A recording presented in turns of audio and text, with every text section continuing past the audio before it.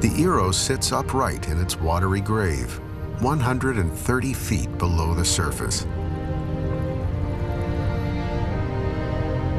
It's a colossal wreck, nearly 500 feet long, weighing upwards of 14,000 tons, and remains largely intact, except for the damage caused when a massive explosion in the engine room sent the ship to the bottom.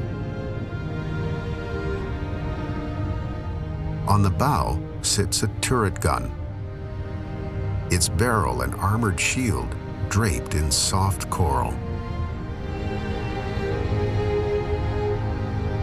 Wrecks like the Iro provide a stable setting for coral. Corals spawn in the water column. Eggs are carried by the current and can land anywhere.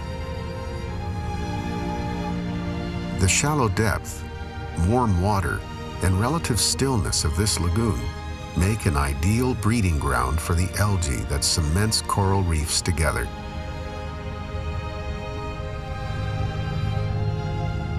The Iro is alive with stony staghorn coral.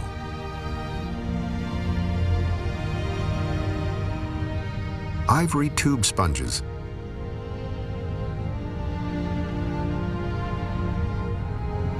and black coral trees.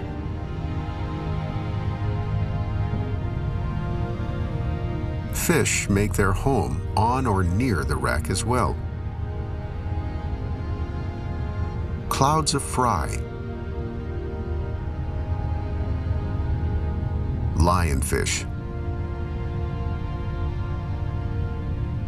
and Pacific spadefish.